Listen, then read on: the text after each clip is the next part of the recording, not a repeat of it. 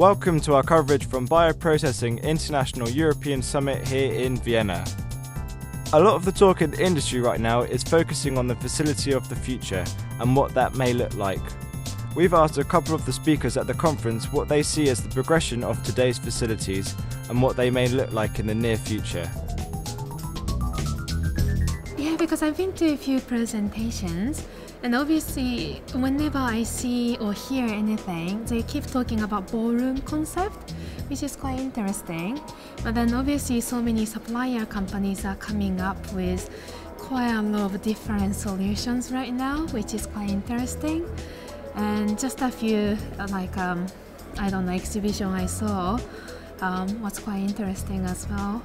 But mostly ballroom concept was still quite new to me, so it's quite interesting. So the ballroom concept is quite, from my understanding, it's like a modular facility.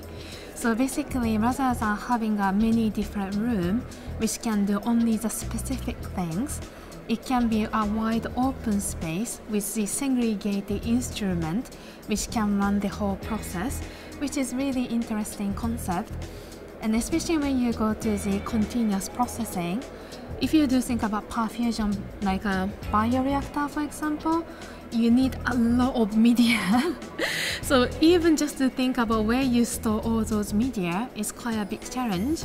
And also if you do the continuous downstream process, you need lots of buffer. So where do you make it? Where do you store it? But when you do a ballroom concept, it all becomes a little bit more integrated.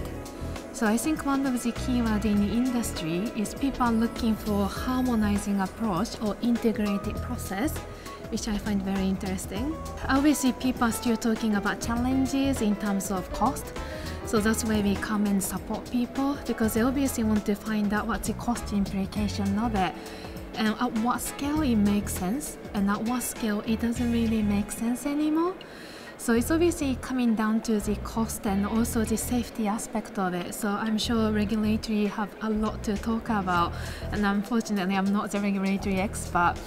But yeah, I think it can be the future of the facility. Yeah.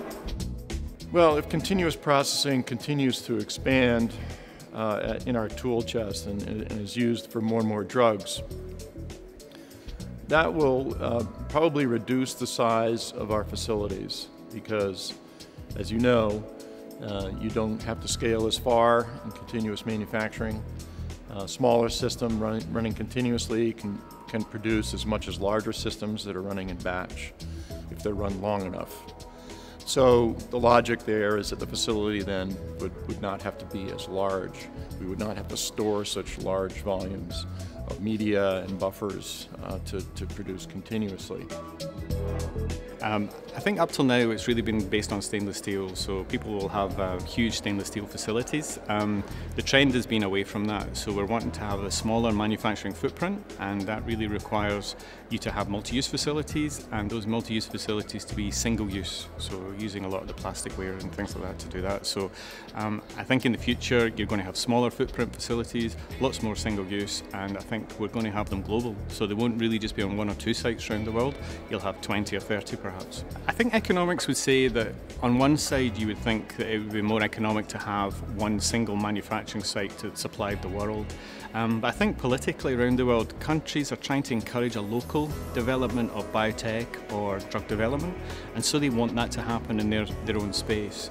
Countries like Brazil, they've put into law that you must actually have the manufacturing in that country. So that's really encouraging companies to actually have these small manufacturing sites in that country, so therefore it's going to be a global thing. So I think you're right, economically it should be one manufacturing site, but I don't think it's going to work out like that. I think everyone wants their own piece of the action. It's not going to be a pyramid, it's going to be much more spread out globally. I think we'll see that Asia is going to be big, South America is going to be big, and of course Europe and North America will drive it all through as well. So I think we'll see these opportunities all over the world, really. So first of all, of course, it's this virtual reality you have seen probably on our booth. So you can design your own solution on a screen.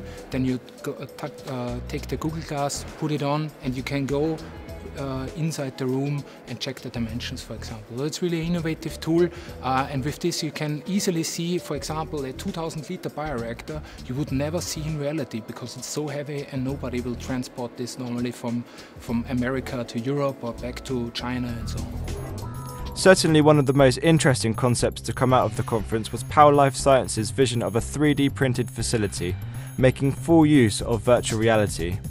But what do you see as a facility of the future? Let us know via social or on our website. We'd love to hear your opinions.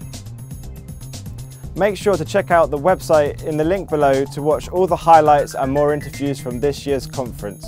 And we look forward to seeing you next year in Amsterdam.